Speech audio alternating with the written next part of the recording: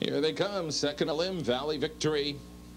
And they're off. Expensive break on 3. Titanic Tag. Titanic Tag went on a very costly break. From the outside, Gutsy Call got the momentum and with it the lead. Stepped around Oakley Julian as they head around the turn. Filling in, splitting those two is Chasing Tail, and just did.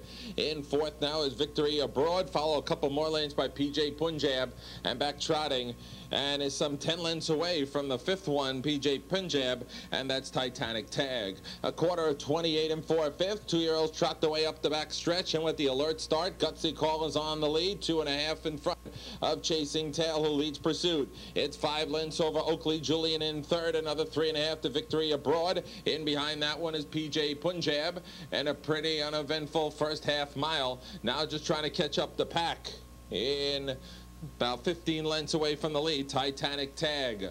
So they go to the halfway point in 57 and 4/5. Still 3 lengths clear. Remains Gutsy Call, Chasing Tail, cruising along in second. 2 lengths in front of Oakley Julian in third. Then it's 3 back to Victory Abroad with a sense of urgency. So does PJ Punjab.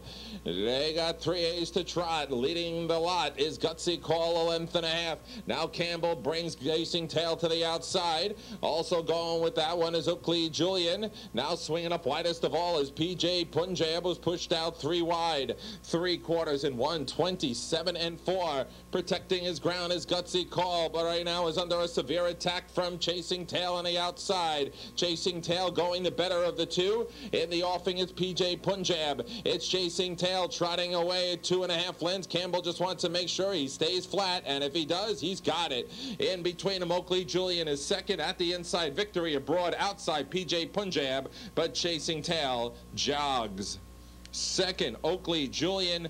Photo 30 to Victory Abroad and PJ Punjab may have been off stride at the wire in 1:56 and 2.